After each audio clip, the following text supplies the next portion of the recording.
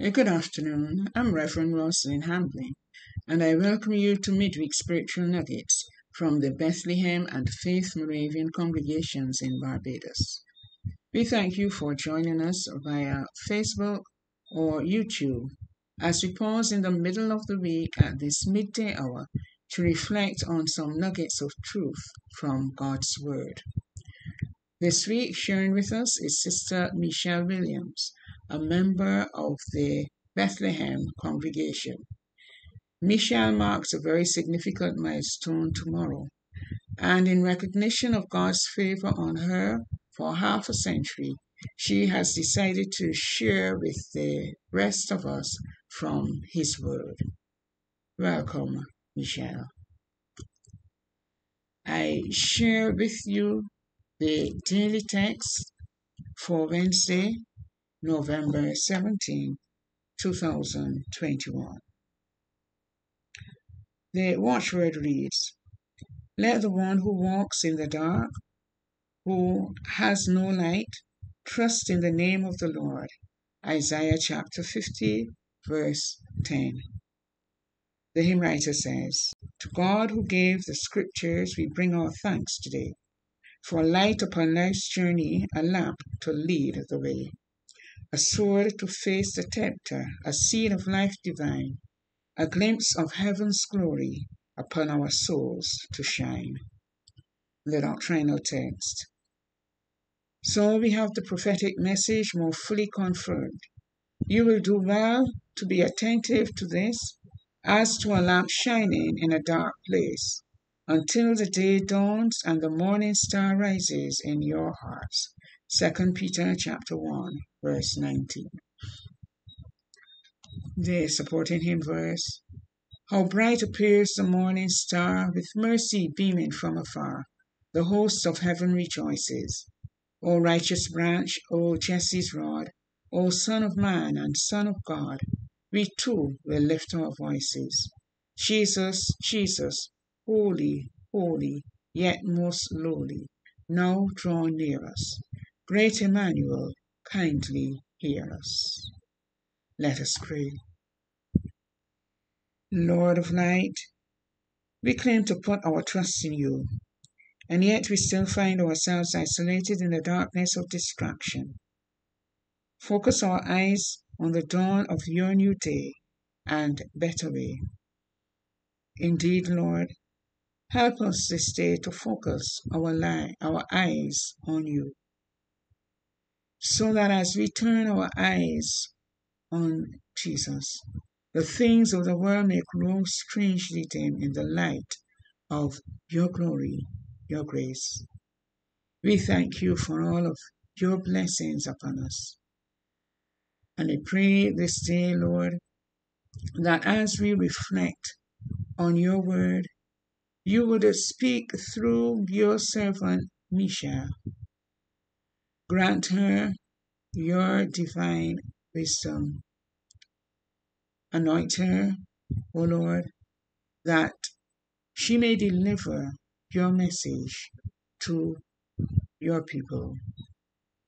Grant then that our lives may move towards transformation as we hear from your word what you would call us to do and who you would call us to be.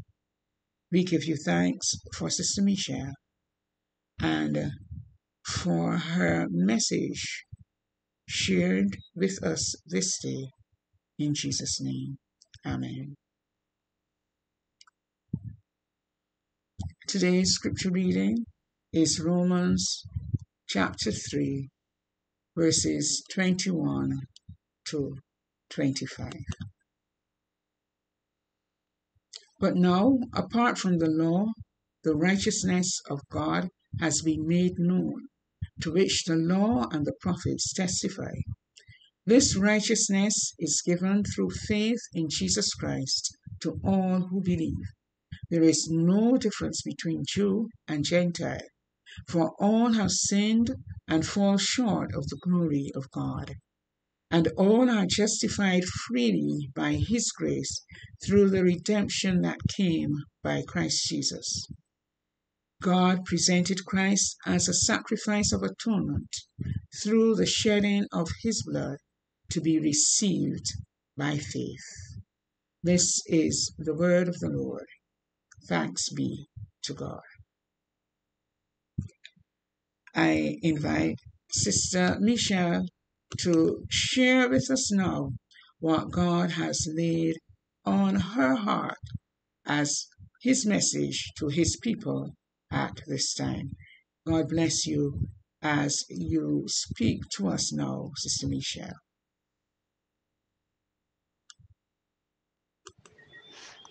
Greetings, sisters, brothers, family, and friends. Will your anchor hold in the storms of life when the clouds unfold their wings of strife? When the strong tides lift and the cables strain, will your anchor drift or firm remain? Let us pray. Majestic and all-knowing Father, thank you for your gift of life. For this is the day that you have made, and we will be glad and rejoice in it. Father God, be with me as this message is delivered to all. Your word tells us for those who have ears to hear, let them hear. Unharden our hearts. May we receive your word, telling others of your goodness and love. For your words give life. God, all glory belongs to you. Speak through me, and may our hearts all be receptive to receive your word and instruction. Amen. Friends and family, I trust that my singing did justice to the song. The word of God says to make a joyful noise unto the Lord, and that I did. Amen. Is your anchor holding in these times? The songwriter says to us, in times like this, we need a Savior. In times like these, we need an anchor. Be very sure, your anchor holds and grip the solid rock. This rock is Jesus. Do you have an anchor in Jesus? If you do, it says that you know God the Father, Son, and Holy Spirit. Praise God. Family, so then, how anchored are you? So grounded that you have a personal relationship with Jesus, living a life surrendered to God's will and instruction? Are we anchored like the three Hebrew boys, Shadrach, Meshach, and Abednego, being committed to God and his statutes, willing to die for God and declaring publicly, whether we live or die, we are the Lord's? Also like Daniel while in the lion's den, no compromise and praying 3 times a day, knowing that God can shut any lion's mouth and he is with us. So then, brothers and sisters, what can separate us from God? Romans chapter 8 verse 35 asks the question, who shall separate us from the love of Christ? Shall tribulation or distress or persecution or famine or nakedness or peril or sword? Can we take the bad report of the doctor? Loss of job and your income is down to zero? Homelessness and starting from scratch? Fear? COVID-19 and the loss of a loved one? Matthew chapter 8 verses 38 and 39 says, for I am persuaded that neither death, nor life, nor angels, nor principalities, nor powers, nor things present, nor things to come, nor height, nor depth, nor any other creature shall be able to separate us from the love of God, which is in Christ Jesus our Lord. Trusting in God and taking comfort in his words. Call upon the name of Jesus while he is near. Friends in Christ, we oftentimes speak of or recall the Saul turn to Paul's transformation on that Damascus Road experience. The book of Acts chapter 22, Saul saw the light and had the change through Jesus. Verse 6 reads, As I was on the road approaching Damascus about noon, a very bright light from heaven suddenly shone down around me. Saul's prior life was one of persecution of God's people, in that he was convinced what he was doing was right. Acts 22 and verse 4 says, And I persecuted the followers of the way, hounding some to death, arresting both men and women, and throwing them in prison. Does anyone have a testimony of how God changed that lying and cheating spouse, gambling addicted aunt, or wayward child? Only the blood of Jesus can wash away our sins. Receiving and seeing God through new eyes, not physical eyes, Paul's later testimony and confession was, For I know that as you pray for me, and the Spirit of Jesus Christ help me, this will lead to my deliverance. For I fully expect and hope that I will never be ashamed, but I will continue to be bold for Christ, as I have been in the past. And I trust that my life will bring honor to Christ, whether I live or die. For to me, living means living for Christ, and dying is even better. Philippians chapter 1, verses 19 to 21. If God can change Saul, he can change you. He has changed me. For his word says in the Gospel of St. Luke, chapter 5, verses 32, I came not to call the righteous, but sinners to repentance. Spiritual transformation through God. Are you ready to be changed? Without a doubt, there's nothing too hard for God. Family, a life anchored in God means placing your trust and faith in Him.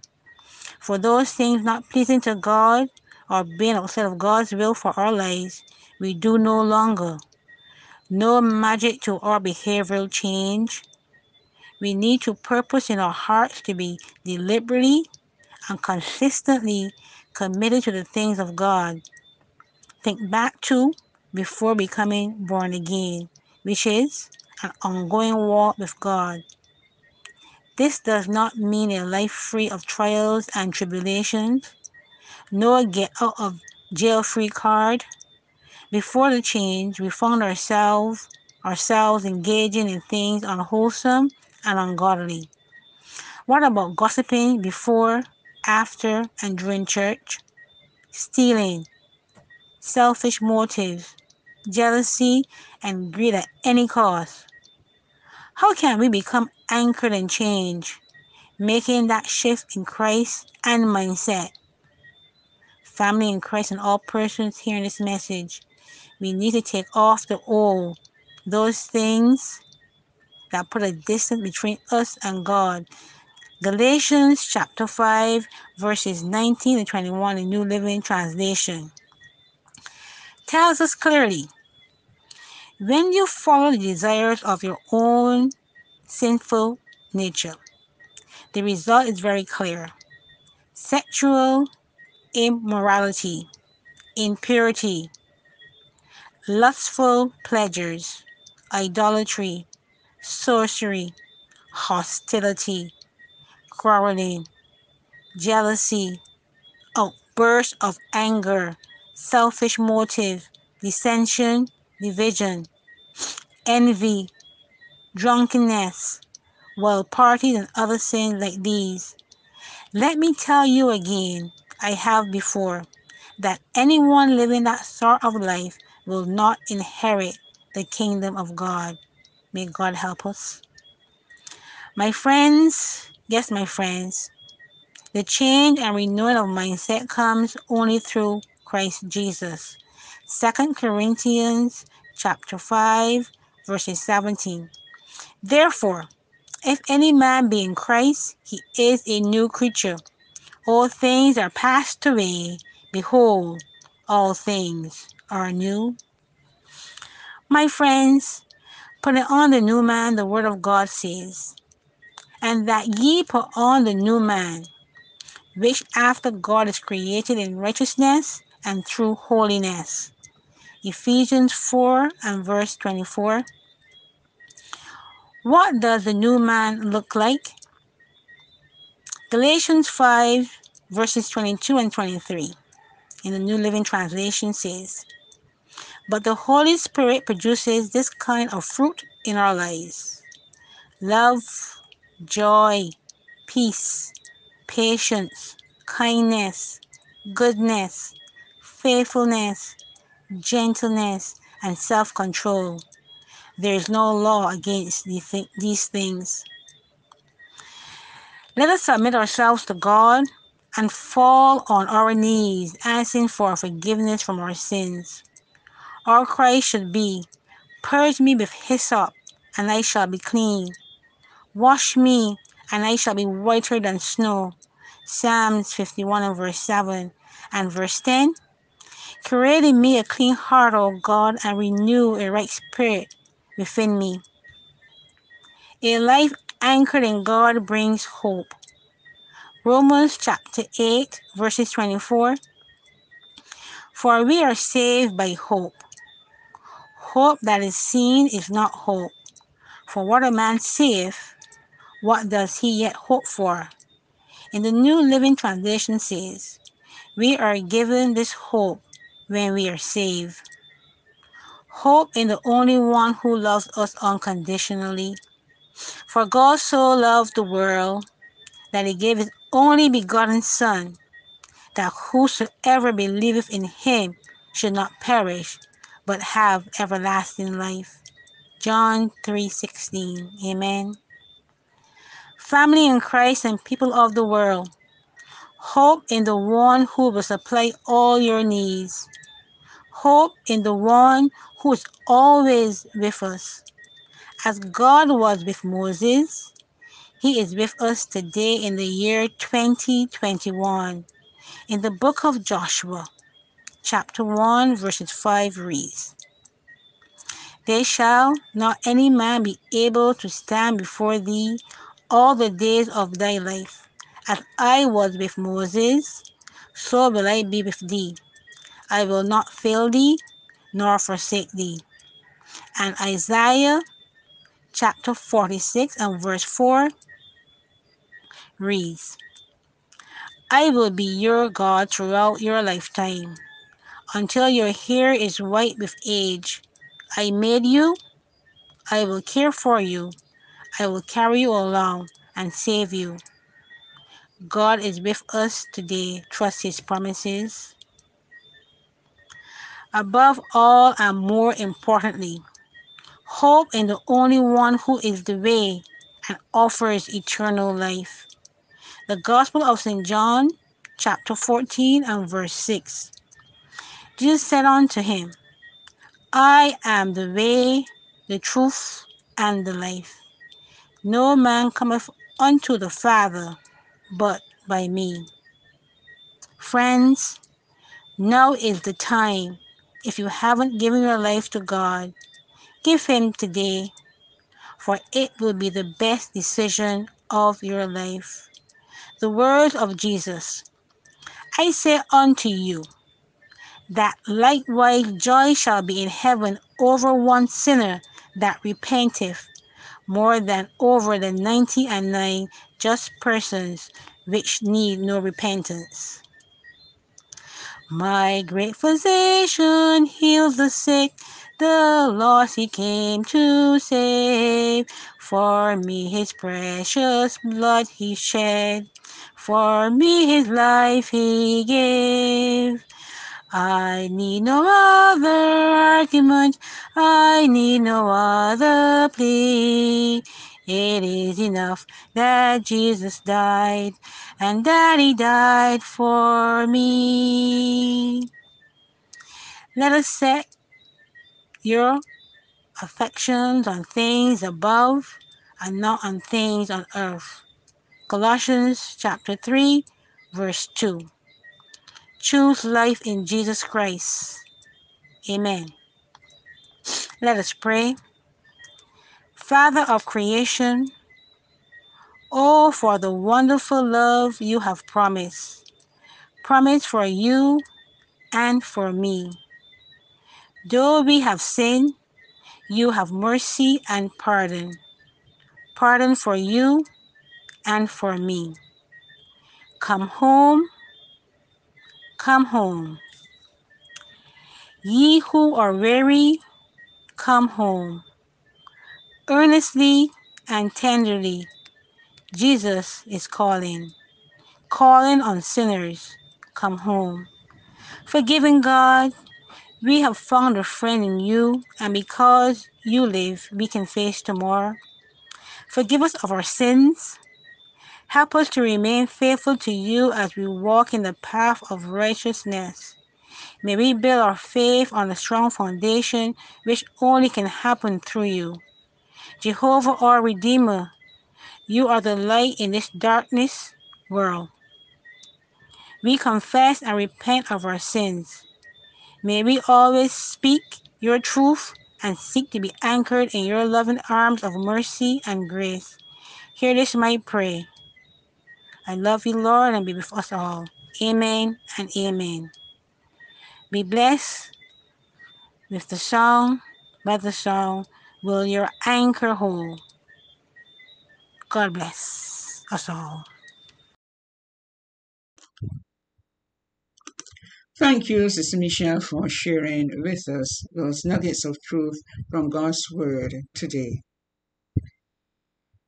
Michelle quoted from Romans chapter 8, verses 38 to 39.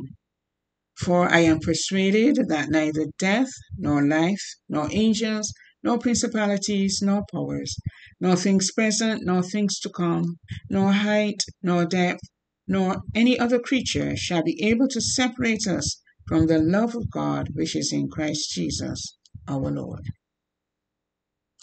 Indeed, as you find and live the transformed life in Christ, then you can be confident that nothing will be able to separate you from the love of God. And you will be able to hold on to that blessed hope, to recognize that in Christ we can have the victory. And so, Michelle, thanks again. And to you, may you strive to walk with your Lord, being a new creature in Him. Before we go, here are a few reminders for you. Our Bible study continues tonight at 7:15 via our video conferencing platform. We continue our look at 1 Corinthians, and tonight we take a look at chapter 4. So we urge you to read up so that we can participate in discussion together on God's Word. We remind you that our Harvest Festival at Bethlehem comes off next Sunday coming, November 21st at 10 a.m. We invite you to come and share with us in this special occasion when we look to say thank you to God for all of His blessings toward us. As you seek to share with us, you can be in sanctuary with us or follow us online, as the Harvest Festival will be streamed via our Facebook pages, Bethlehem Moravian Church or Faith Moravian Church Barbados, as well as our YouTube channel, Bethlehem and Faith Moravian Pastorate. We also invite you to place your orders by tomorrow for our special sweet treats for the occasion: conkeys, coconut bread, corn, cake, You may contact Sister Diana, Sister Lena, or Sister Eudora to place your orders.